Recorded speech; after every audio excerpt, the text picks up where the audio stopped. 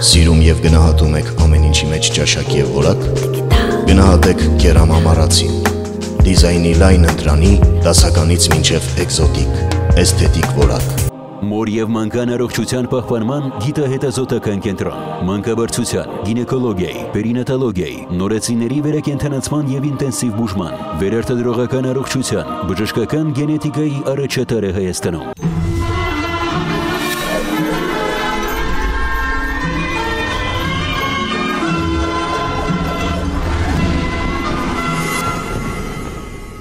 Ողջույն հայկական աշխարհ, ժողովրդական երգիչ 3 նախագիծն է շանթի եթերում, մենք այսօր ամփոփում ենք Wild Card Show-ի արդյունքները։ Արդյունքներ, որոնք հաջողությամբ կավարտվեն 12-ից միայն 2-ի համար։ Ողջույն։ Զբաղեցրեք ձեր տեղերը, յուրաքանչյուրդ ունեցեք ձեր տեղն այս աշխարհում, հեռուստադիտողը կատարել է իր ընտրությունը, ոմանք քվեարկել են ըստ ձայնի, ոմանք ըստ տեսքի, ըստ երգի, կարևորը սրտով են քվեարկել, հոգով ու ջիգարով, ինչը նաև օրգանիզմի մի մաս է, թե որը թողնում եմ ձեր մտայնության վրա։ Բայց կան 4 ովքեր միշտ ընտրում են պրոֆեսիոնալ սանդղակով, մի կողմ թողնելով անձնական վերաբերմունքը։ 4-ից մեկին մենք ասում ենք Միացյալ Նահանգներում, որ կարոտում ենք, իսկ 3-ին ներկայացնում ենք ինչպես միշտ։ Մարդ ծառ, որ նազոն է Իրանով և ֆոտոսինտեզի արդյունքում երջանկություն է կարողանում դժբախտությունից տալ, դա Լևոնն է, Հարությունյան, ձեր ծափահարությունները։ Այդ ծառը ջրող չկան։ Ծառ լավ առումով։ Մարդ, Ֆլորա Մարտիրոսյան, վաղը և մյուս օրը Ֆլորան ներկայանում է հրաշալի համերգային ծրագրով, դուք դեռ կարող եք ներկա լինել, սիրելի բարեկամներ, և վայելել թերապևտիկ ձայնը երգչուհու։ Երաժիշտ, հեղինակ, ազգայինը սիրող և ազգամիցինով միշտ հանդես եկող Արսենը Գրիգորյան։ Երեքն են այսօր ուրախանալու և տխրելու ձեզ համար, որովհետև սրտին շատ մոտ են տանում ամեն ինչը։ Ձեզ հետ կապված և ժողովրդական երգի հետ կապված։ Wild Card-ի հեռուստատեսային տարբերակը դիտելուց հետո ինչ ընդհանուր մեկնաբանություն կարող եք տալ, այս հարցը ես հղում եմ բնականաբար նրանցից յուրաքանչյուրին և առաջինը, քանի որ հղում եմ, ապա ձեզ, Լևոն։ Հա, ինչ պիտի ասեի։ Թե ինչ է փոխվել հեռուստատարբերակից հետո ձեզ մոտ։ Ես մի բանից եմ անդադ ներվայնանում, որ հեռուստացույցը ինչ-որ բան պետք է փոխի, չէ։ Ես չեմ էլ և նայելուց չեմ էլ ուզեցել տեսնեմ ինչ է փոխվել, ինչ չի փոխվել։ Ամենակարևորը ես մի բան հասկացա, որ 12-ն էլ շատ սիրուն նայվում են, մի բան հասկացա, որ 12-ն էլ իրենց տեղում են, մեկը մի քիչ պինդ, մեկը մի քիչ թույլ, որոնցից 2-ն են անցնելու, այն 10-ը, ասեմ որ դուք ձեր տեղում եք ուղղակի ավելի լուրջ մոտեցեք այս ամեն ինչին ու հաստատ համոզված եմ դիվանագետ, իսկ հեռուստատարբերակ ավելի լավն էր, թե վատը։ Ես հեռուստատարբերակի մեջից հանել եմ։ Տիկին Ֆլորա ջան, եղեք օրիգինալ, խնդրում եմ եւ ասեք։ Ես ինքս իմ անունից ասեմ, մնացի իմ մտքին, թե ով էր մի քիչ կես քայլ, մի փոքր առաջ կամ հետ կամ եւ այլն, բայց ընդհանուր առմամբ այս երեխաներին ես ոչ թե ուզում եմ իրար հետ համեմատել, որը որից էր լավ կամ վատ կամ մի փոքր եւ այլն, դա պրոֆեսիոնալ ականջի համար է։ Ես երեխաներին ուզում եմ շատ երիտասարդների հետ համեմատել մեր ազգի,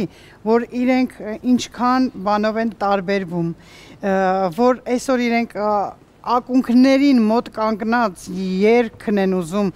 տարածել եւ զբաղվել այդ գործով, ես բոլորին հավասար եմ համարում։ Անցում կատարենք Արսեն Գրիգորյանին, ասում են 9 դեն հնարավորություն է տալիս նաև ավելուկի և ղափամայի հոտը զգալ, երբ որ նայում ես ժողովրդական երգիչը։ Զգացել եք արդյոք դա հեռուստատարբերակից։ Ավելուկը կամ ղափաման մեկ կողմ թողնենք, ընդհանրապես հեռուստատեսությունը խոշորացույց է։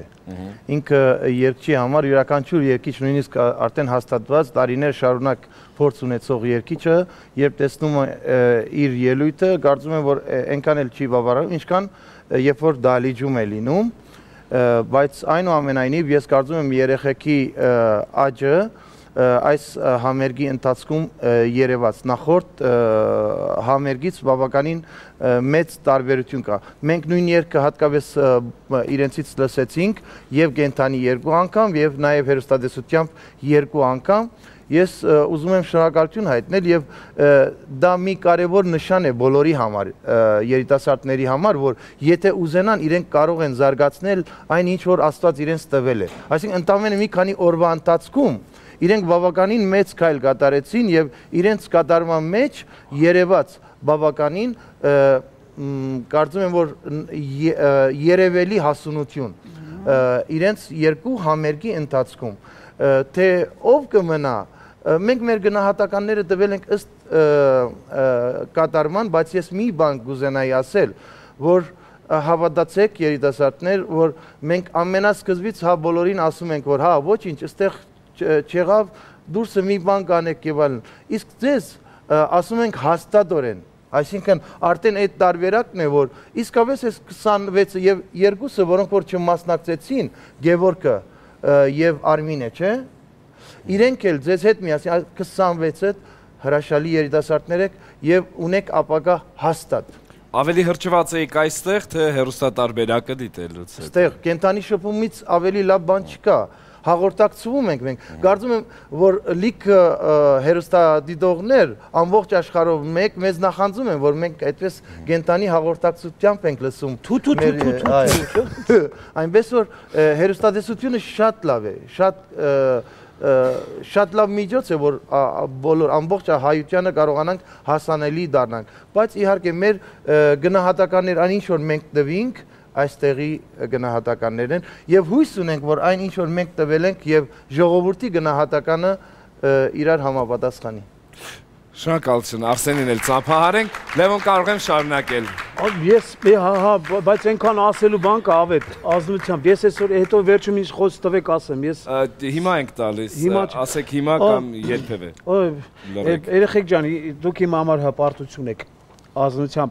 Ես իդեմ ես ձեզ ստեղից իմ հետ տանելու բան ունեմ։ Իդեմ ես ձեր տեսակ եք, դուք իմ համար այսօր օրինակ եք։ Ես ուզում եմ ձեզ ասել շնորհակալություն ձեր ընտրության համար։ Ու ուզում եմ նախապես ասեմ շնորհակալություն որ վաղը միսօր պիտի շարունակեք, որովհետեւ չեմ ուզում ձեզ կորցնեմ։ Այսօր 2 հոգի են ասում, են 10-ին խնդրում եմ, թող հպարտ լինեն, որովհետեւ մենք միասին ենք եղել։ Մեզից մի նեղացեք։ Ու դուք ճանապարհ եք անցել, նեղանալու խնդիր չկա, ճանապարհ եք անցել, որի համար ես ձեզ ուզում եմ ասել մերսի։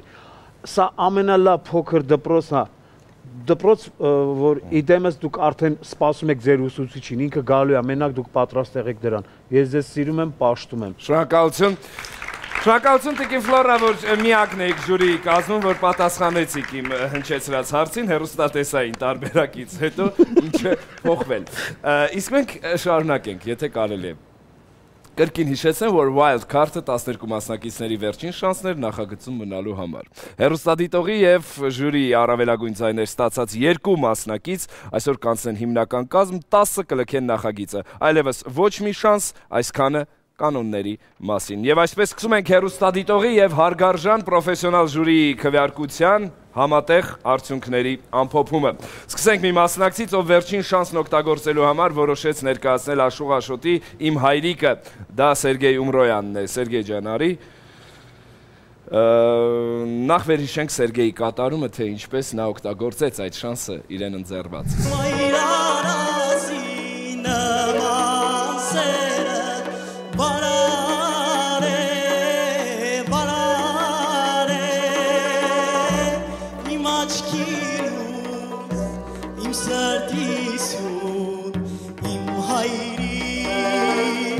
Սերգեյ, ինչ ես կարծում Աշուղ Աշոտի Իմ հայրիկը քեզ հաջողություն բերել է։ Դե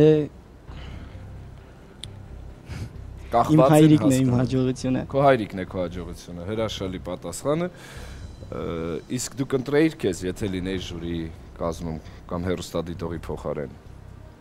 Դե չեմ կարող ասեմ, իմ կարծիքով վատ չէր իմ կատարումը եւ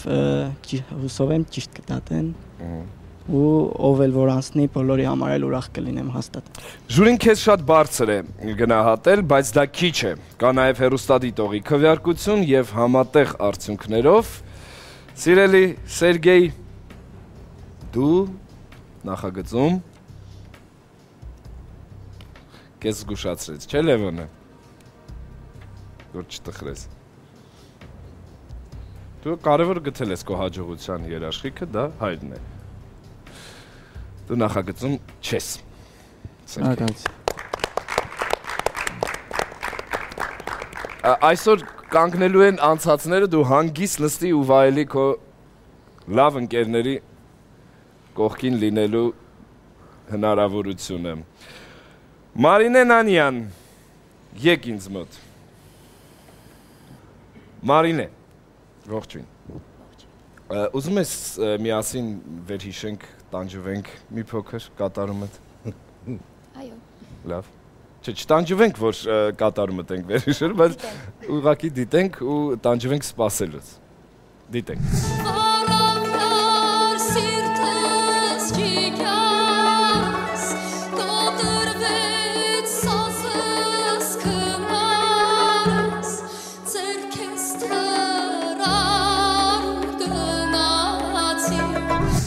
Ելույթից հետո դու համեստաբար լռեցիր, չկարողացար ասել գոհ ես ելույթից թե ոչ։ Միայն խոստովանեցիր, որ նախորդ անգամվա պես չէիր հուզվել։ Այդպես էր թե չէ։ Այո։ Հիմա ինչ վիճակում ես դու։ Անհանգիստ։ Անհանգիստ։ Այո։ Շատ։ Հեռու մի գնա ինձնից։ Ես չեմ գնում։ Գնում ես։ Կամաց։ Ջեքսոն ես անում, ժողովրդական նախագծում։ Մարինե ջան, դու կարողացար հուզմունքդ հաղթահարել։ Ես քեզ շնորհավորում եմ։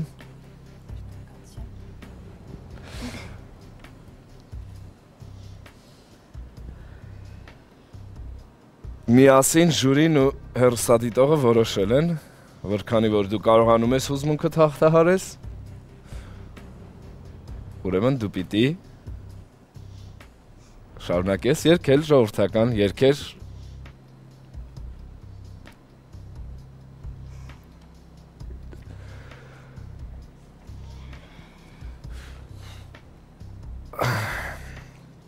Նախագծից դուրս։ Այս կոնկրետ այս տարվա։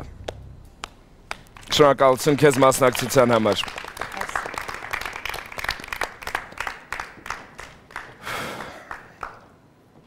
Քարեպիտ լինել, որ դիմանալ այս ամենին, հավատացնում եմ ձեզ, որ ես էլ սիրտ ունեմ։ Հավատացեք։ Սուրեն Ավոյան։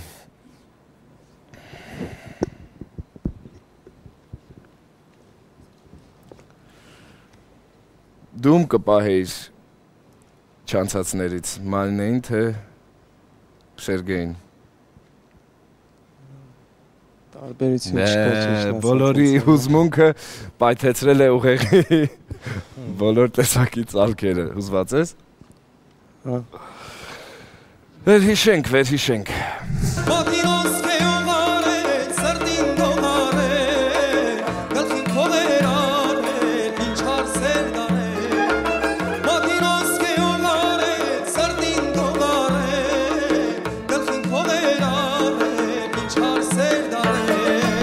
Անուշ մի առավոտ երգով, անուշ մի երեկո դարձրեցիր։ Չգիտեմ հեռուստադիտողն որ դաշտ տեղափոխեց իր հույզերը, մշոտ է ավարայրի, բայց ուրախ տրամադրություն հաղորդեցիր։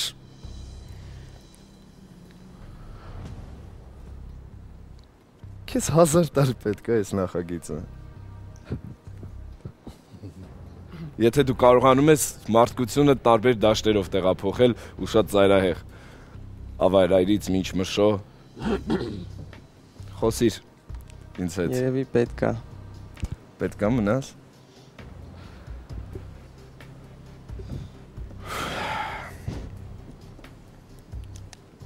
Սուրեն, նայր ինչ դեմքերով են քեզ նայում,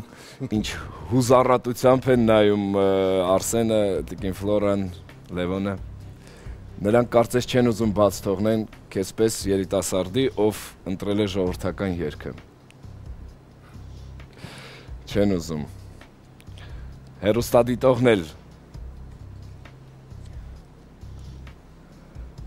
եթե միանար նրանց, ամեն ինչ շատ ավելի պայծառ կլիներ, քան կա։ Нет. Ոչ. No. Շնորհակալ եմ շատ։ Շնորհակալություն քո մասնակցության համար։ Դու նախագծում չես, Սուրեն։ Հիշեցնեմ, որ ես միայն վճիռ կայացնող որոշումը ձեր արտահայտողն եմ, ոչ թե կայացնողը։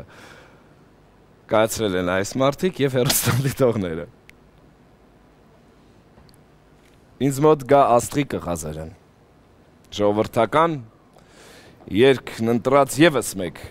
լավ աղջիկ։ Բարև ձեզ։ Ողջույն։ Ողջույն։ Դու ինչ ես հիշում և վերհիշում այս ընդհանուր նախագծից ընդհանրապես։ Ինչը տպավորվեց քեզ մոտ։ Ընդհանուր նախագծից տպավորվեց այն փաստը, որ ինչպես նշեց Լևոնը Հարությունյան, կողքից նայելու հնարավորությունը, որ սխալներ այդ կողքից օբյեկտիվ աչքով նայելու, այլ ոչ թե ուրիշների գնահատականը, այլ դու քո սեփական գնահատականը քեզ կարողանում ես տալ։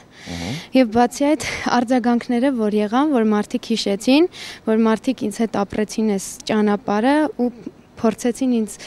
մխիթարել այն ժամանակ, երբ չանցա եւ չգիտեմ անկախ այն ամեն ինչից անցել եմ թե չեմ անցել։ Աչքդ ոնց որ այստեղ է, գիտես։ Աչքը։ Եկելա թղթից վրա, բայց եւ նույնա թղթի վրա ոչինչ չկա գրված, ես այդ գիտեմ։ Անկախ այն ամեն ինչից կանցնեմ թե չեմ անցնի, շատ շնորհակալ եմ բոլորին, թե ժյուրի անդամներին, թե Շանթ հեռուստաընկերությանը։ Դե արի վերհիշենք հիմա։ Վերհիշում։ Հիշեցինք։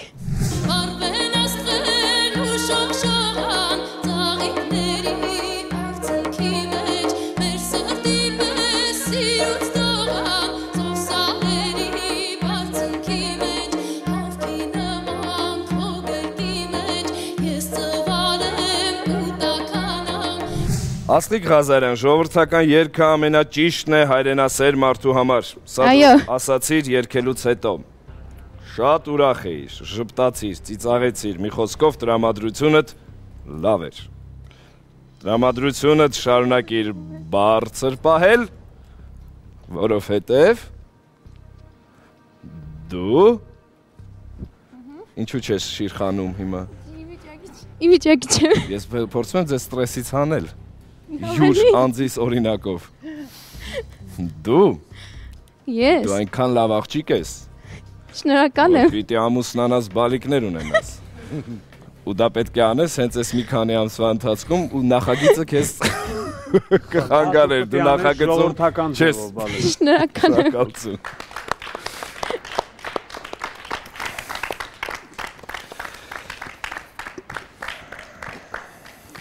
Վաշտոյի Գրիգորյան, համեցեք արդեն, այստեղ։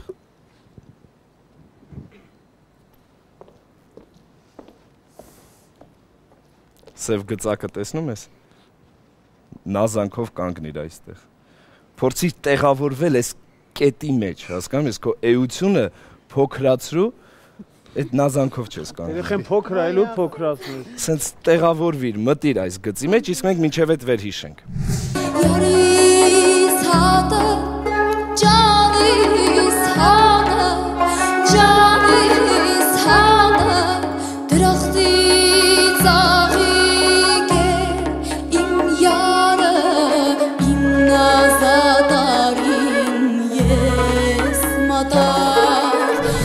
Թարլան աշուխ շերամ,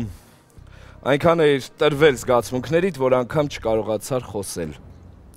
Միայն չեով բառ ասացիր, չեմ կարող ասել։ Հիմա այդ նույնը ես կասեմ, այսինքն չեմ կարող ասել, դու նախագծում ես թե ոչ։ Իսկ հեռուստադիտողը կարող է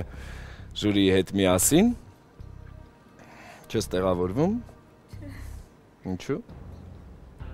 Կարծում ես լայն է հոգիդ, չես կարողանում նեղել քեզ։ Չէ, ուղղակի ֆիզիկապես անհնար։ Ֆիզիկապես անհնար է։ Ինչ ես կարծում, դու նախագծում ես թե ոչ։ Ոչինչ չեմ կարծում։ Ոչինչ չեմ կարծում։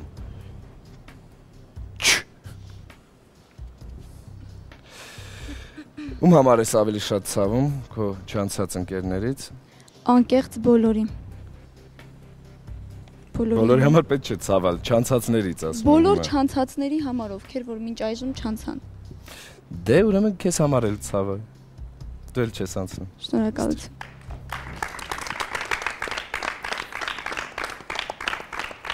Յուրաքանչյուրս այս կյանքում ունենք սխալվելու հնարավորություն։ Եվ քիչ առաջ ես դա արեցի։ Որպեսզի նա չիմանա, որ քաղցր է կյանքում ամեն ինչ։ Դու անցել ես, արի դու այստեղի կանգնող ես։ Նախագծում է Վարդուհի Գրիգորյանը։ Ահա նա։ Անցածներից մեկը հեռուստադիտողի եւ ժյուրիի միահամուռ քվեարկությամբ։ Մնա, որպեսզի Սիրանույշը հիմա գա հասկանանք։ Չլարվես, ճիշտ է ասում։ Շորորացիր, երգեցիր, հիմա վերհիշենք ինչպես։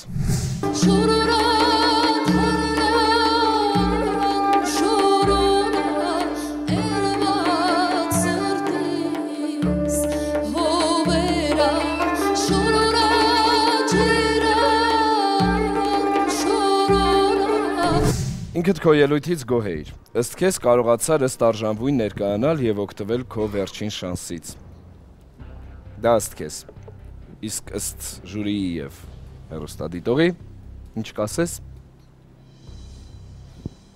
Չեմ կարող ասել։ Ինչու եք այս կետում դուք տխրում եւ կորցնում դրական մտածելու եւ անցնողի դիրքով կանգնածի։ Միգուցե անցնեմ։ Չես ուզում հիմա շորորանք միասին։ Կերքես ինձ համար շորորան։ Հիմա շորորան, քեզ ընկերուհիդ ասած չհուզվես։ Կերքես ինձ համար մենակ կամերային փոքրիկ շորորա։ Շորորա թարլան շորորա երված սրտիս հովերա շորորա ջերան շորորա շախմար հյուսետ երերա Ու ես երեխուն դուք չանցկացրիք։ Շնորհակալություն քեզ։ Ավետ, մեր ներվերը չեն հերիքում։ Ձեր նյարդերն էլ չեն հերիքում այլևս։ Ուրեմն ես գուցե վատ, բայց պրոֆեսիոնալ հաղորդավար եմ։ Ծապ տանք։ Կարեն Մադոյանն է գալիս ինձ մոտ, հասկանալու համար իր ճակատագիրը։ Վերհիշենք։ Վերհիշում ենք Կարենի ելույթը։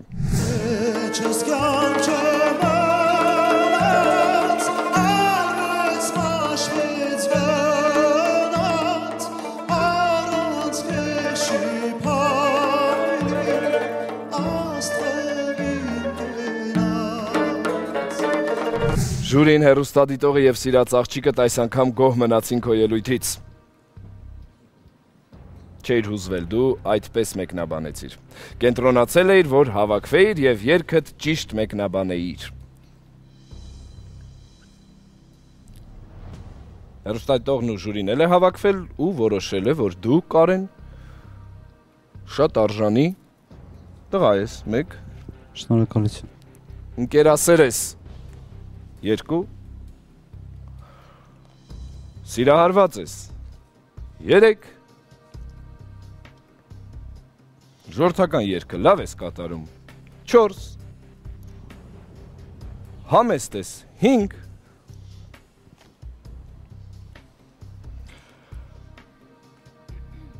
Եվ պիտի ուրախ լինես, որ այդքան դրական բաների կողքին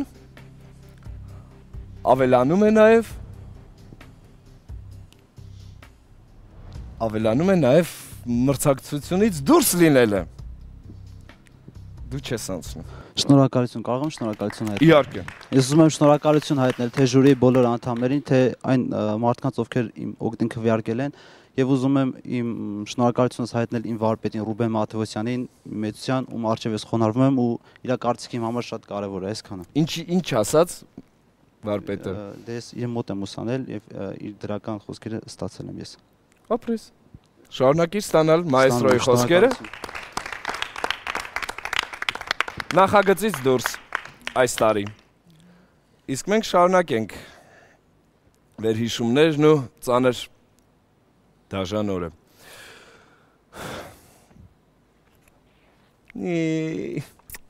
Բան ես գտել ացելու։ Գիտես ինչ լավ է չմրցակցելը։ Պատկերացնում ես իրավիճակը հետո ինչա լինելու։ Մի հատ գնա պաչի լացողին։ Զբաղվեք էլի, մի հատ շարժ տեսնեմ։ Աննա Պապիկյան։ Դու հանգստացնում էիր ընկերուհուդ քիչ առաջ։ Իսկ դու ինչ վիճակում ես։ Այս անգամ նորմալ, անցած անգամվա համեմատած։ Վերհիշում կատարենք։ Այո։ Կատարում ենք վերհիշում։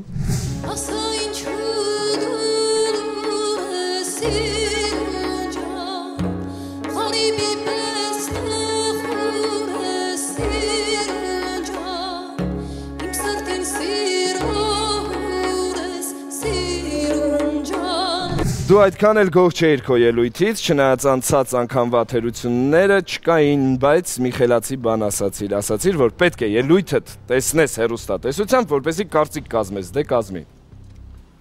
Անկեղծ ասած հավանել եմ իմ երգածը։ Հավանել ես դու։ Այո։ Հավանել է հեռուստադիտողը, հավանել է ժյուրի։ Անձնակազմը։ Հավանել եմ։ Որտեղ ես ուզում լինես։ Այնտեղ։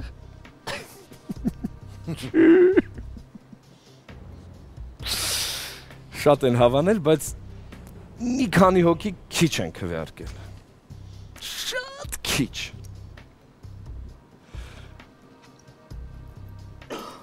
Շարունակիր ժպտալ, կանաչ գեղեցիկ աչքերիցդ արցունքներ թող չհոսեն, չնստեք երկու ընկերուհի զռակ նավսեք այս պրոյեկտը, նստի, շնորհակալություն։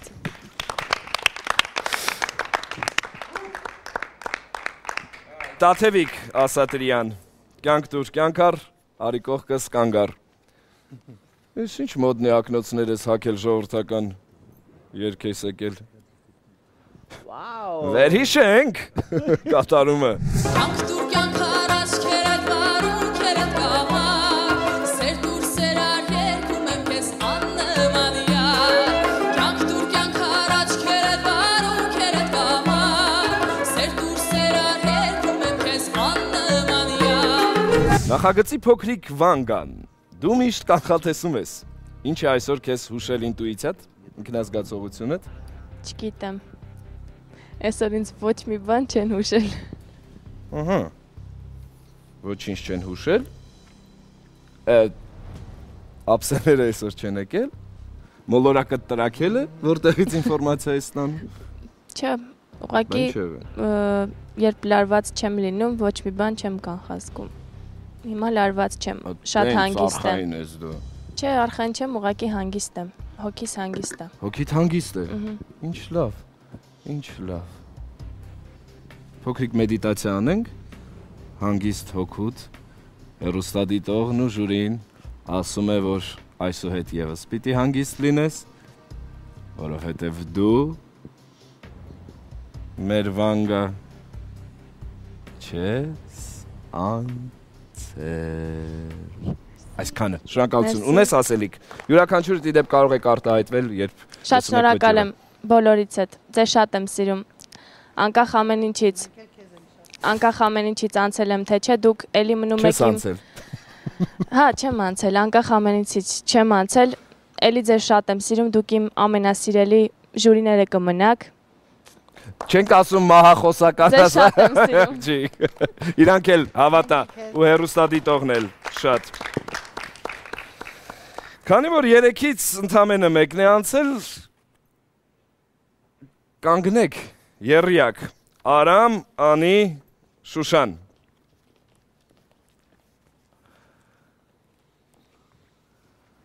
Ըստ հերթականության,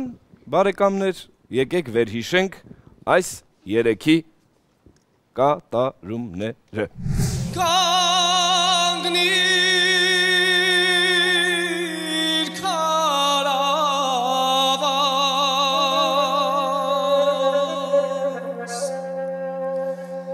ինձի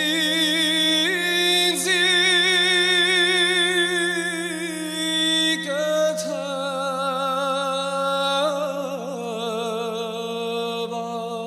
Անահական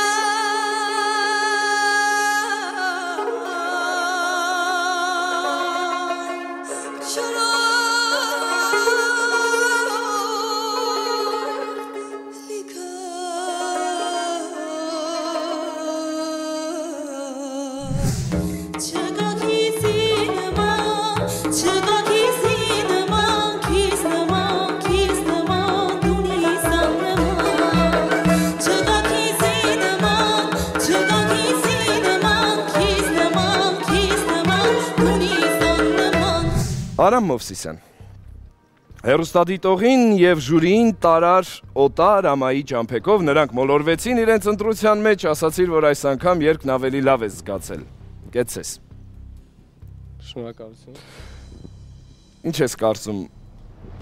Տղայա անցնելու երկրորդը թե աղջիկ։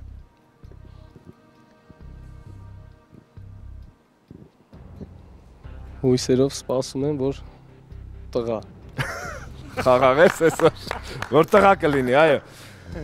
Հայը սիրում է, որ տղա է լինում։ Ոնց որ ծննդաբերություն լինի, տղա է թե աղջիկ։ Մի հատ աղջիկ ունեցանք, երկրորդը տղա է սպասում։ Արամ ջան։ Այսքանը դեռ։ Փոխանցեք միկրոֆոնը։ Քեզ տրվեց երկրորդ շանս։ Դու լավ երգեցիր Անի։ Ի տարբերություն նախորդ ելույթի, աշխարհումս աղ, չի, քաշի։ Բարդ երկընտրեցիր, ինչի դեր պետք։ Հիմա ստիպված ես աղ քաշել ու ինչ տրամադրության մեջ լինել։ Տրամադրությունս նորմալ է։ Դե Աստվածն առաջ։ Աստվածն առաջ։ Փոխանցեք Շուշանին Խասիկյան բլբուլի հիթ երկած, վախեցար պարել բլբուլի հիթ, մտածելով, որ նախորդ անգամվա պես կխանգարի երգիդ, զսպեցիր։ Շատ ուրախ էր, համոզված, որ երգդ ստացվել է, իսկ հեռուստադիտողը գտնում է, որ դու ու այստեղ պաուզա, որովհետև չեմ ասում։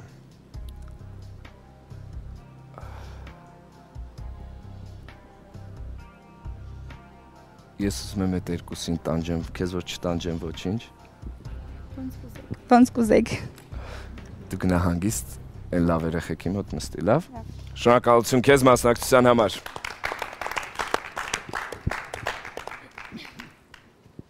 Մոտ։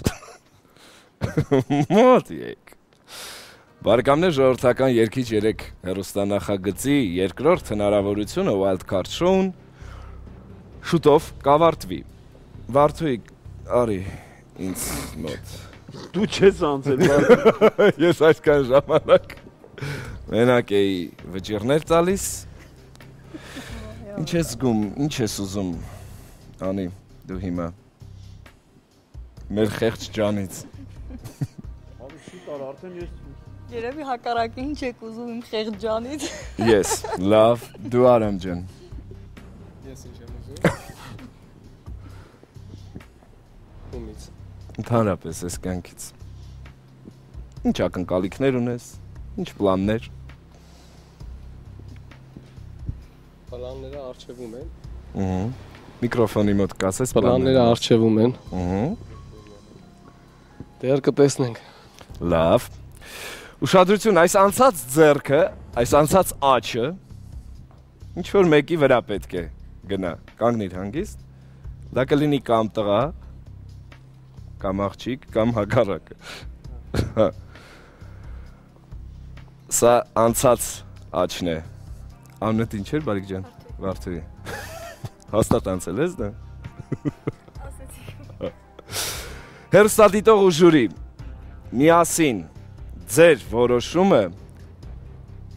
Ալլահ բալա, գիտեմ, որ շատ այլանդակ մարդ եմ ես ու շատ եմ ձգում ու երեխեքը հուզված առանց էդ է, գիտեմ ինչ է կատարվում նաև նրանց սրտում, բայց ձեզ վստահեցնում եմ, որ այն ամեն ինչ կատարվում է հիմա, դա նաև նյարդային հուզվածությունն է անցկացնում, որ նրանք որպես խաղ էս ամեն ինչը ընկալեն, ոչ թե կյանքի ամենալուրջ։ Երկու անգամ ձեռքը տարար բերեցիր, հոգնում ես, օֆոցներ եք քաշում։ Դու վրա կդնեիր ձեռքդ օրինակ։ Բարեկամներ, այո։ Այլևս այլանդակությունը երկարացնելը, որովհետև կա վճիռ, որը պետք է կայացնել։ Սակայն դա դժվար է, որտև երկուսն էլ արժանի են, բայց մեկը պետք է անցնի։ Դու այնքան գեղեցիկ ես հուզվում։ Անի, Արամը հուզվում է, բայց ցույց չի տալիս, իսկ հեռուստաշոուին պետք է հուզմունք։ Արամ ջան, մեզ տղա պետք է, այո։ Բայց շնորհակալություն։ Շնորհակալություն քեզ մասնակցության համար։ Պետք է, բայց մենք ունենք անցած տղեկ, Արամ ջան։ Աղջիկել է պետք։ Որտեվ լավ երկող աղջիկնել է լավ ման։ Եվ այսպիսով հեռուստանախագիծը լքում է ու մնում է նախագծում չտխրես։ Մարդիկ սիրում են, երբ որ ժողովրդական երգը հնչում է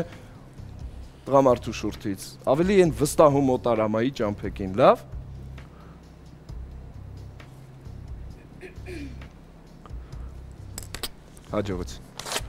Հաջողություն կհանդիպենք հիմնական կազմում։ Բարեկամներ, մեր լավ Արամը չի անցնում, բայց նա շարունակելու է երգել ժողովրդական լավ երգեր, նրանց հետ մենք դեռ կհանդիպենք, շնորհակալություն ձեզ։ Անի Աչատյանն է անցնում, հաջորդը երկու աղջիկ, Վարդուին եւ Անին։ Շնորհակալություն, որ ընտրել եք ժողովրդական երգը, չտխրեք։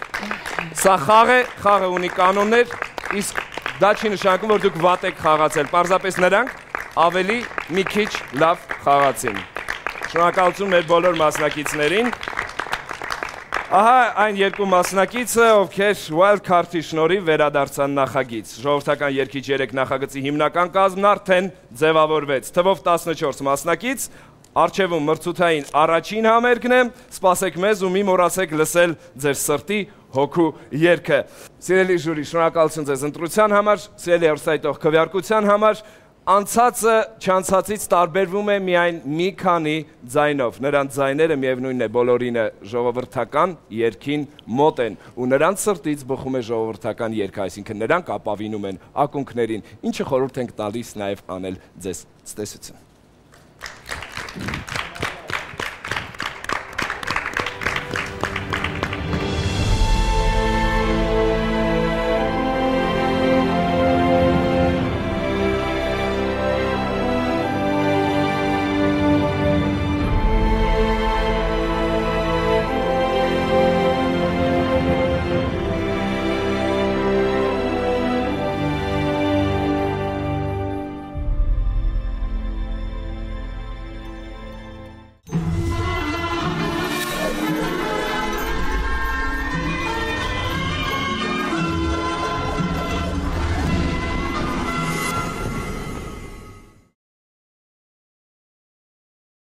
Կիառամամարացի ընկերությունը, հաշվի առնելով բազմաթիվ հաճախորդների ցանկությունը, առաջարկում է ֆինանսական աշխարհի ապառիկ պայմանների լավագույն տարբերակները 0%, այո, տարեկան 0% տոկոսադրույքով։ Ասեղնաբուժություն, ֆիթո եւ հոմեոպաթիա, 4D սոնոգրաֆիա եւ գունավոր դոպլերոգրաֆիա։ Լավագույնը կանանց համար։